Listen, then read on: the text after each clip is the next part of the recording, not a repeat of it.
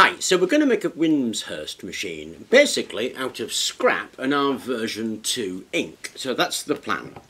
Now, the first thing you're going to need is a couple of large acrylic discs. Now, I did a separate video on cutting large acrylic discs out, so if you have a look at that video, you can follow that and get yourself a couple of acrylic discs. I got these from an old LCD display, so I pulled out two LCD displays, got myself some acrylic, followed that video and cut out 2 discs. Next thing we're going to need are some bosses to drive those discs. Now I've cut these from an old coffee table, so they're mahogany. So I've used a scrap coffee table and scrap LCDs and I've cut 4 discs. So we've got 2 small ones, 1 large one, 1 medium one that's been grooved for a pulley. Now I have a lathe, so I put that in the lathe and grooved that out, but you could put it into a drill, and if you use a file, turn on the drill and go down that with the file. I did exactly the same thing, only used it in the lathe. Then you stack it large, small, medium, small. Glue and pin it, and that's what you end up with. So that is the actual boss. Now the boss will be fitted to the disc at the centre like that, and that will be the drive boss. What I need to do now obviously is put this one together, drill this out, and then give you a close-up of it. So there is a nearly completed boss. It's all been glued and pinned, and you can see the 6 dowels that I've run all the way through. And all I've done then is drill a 22mm hole down there to about 11mm, both sides, there and there. And then I've run a 12mm drill bit all the way through so that we don't get any fouling of the axle.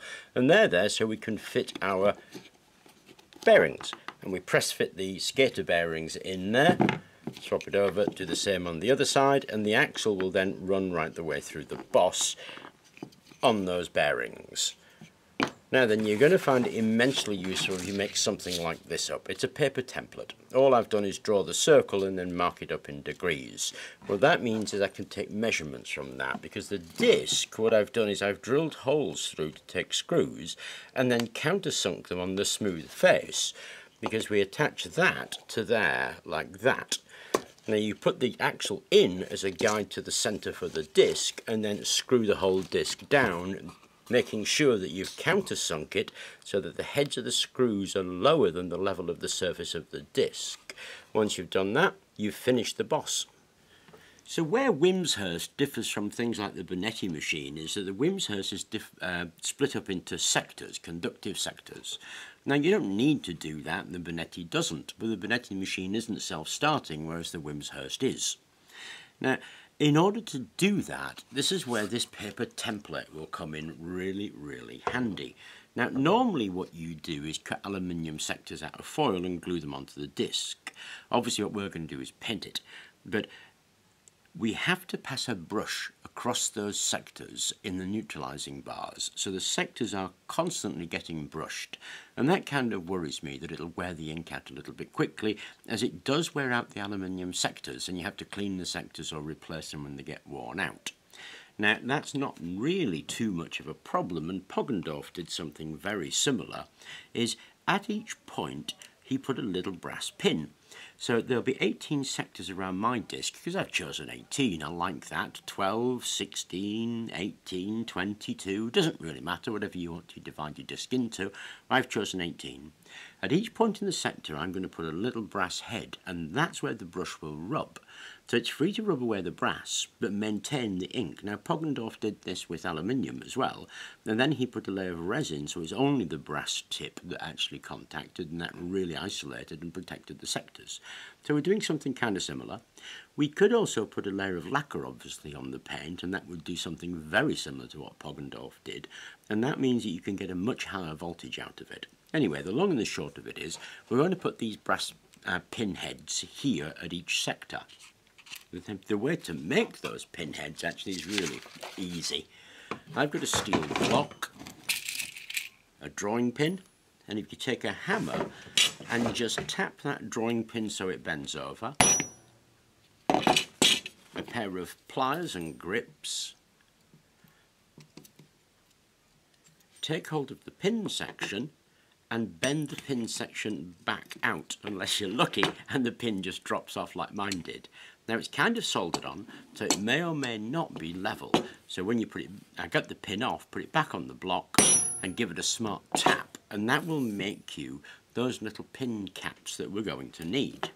So I need 18 of them. Okay, back to my pattern. Now I made this by drawing around the circle, fold it in half, find the centre, use a protractor and mark out the number of lines that you want for the number of sectors, and that's what I've done. That's what these straight lines are. Then I've drawn another circle here at a distance from the centre that is slightly greater than my boss. Actually, it was all just a guess. So that line is there, a little bit away from the boss. Then I drew another circle here, which is going to be the edge of where my sectors go to. And then I've drawn a circle again here, which is going to be the points at which the brass heads go. So every time a line and this circle intersect, which is here, a brass point will go. Now initially, I just super glue those on.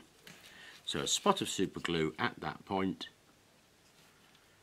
drop your brass head on, give it a nudge with the pencil, and the reason a pencil is the graphite won't stick to the super glue, and go around that doing that 18 times. Now equally, what I've done is I've drawn an entire sector, just one, here, and I drew that sector just to be something that was, to be honest, pleasing to me. Actually, it's made of two circles.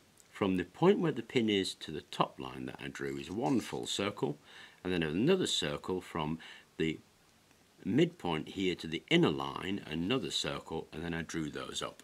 Then what I did was put the disc on, go around and draw around them all, because that's what we're going to paint in. So I've drawn the lines that we're going to paint. The pinheads have been glued on and we're going to paint over them, and that will help secure the pinhead, even though when the super glue dries it's going to be fine. Anyway, I need to finish that other wheel and then we'll give that a coat of paint. Okay, so that's the discs all finished. And I think they're looking pretty cool, especially if you think they're just made from a broken coffee table and some scrap LCDs. Now obviously you don't have to paint the ink on. I want to use the ink because I've got it, and if I'm brutally honest, I've no idea if it'll work or not. So I'm hoping it will, but we'll find out. These sectors could equally be made from aluminium. You just cut the aluminium shape out and stick them down according to your template, and you can still make the same thing. But that's the heart of the Wimshurst. Now obviously they're set to contra-rotate on the same axle, driven by those the pulleys on the bosses. And we'll continue this build in the next videos in this series. So I hope you enjoyed this one, and thank you very much for watching.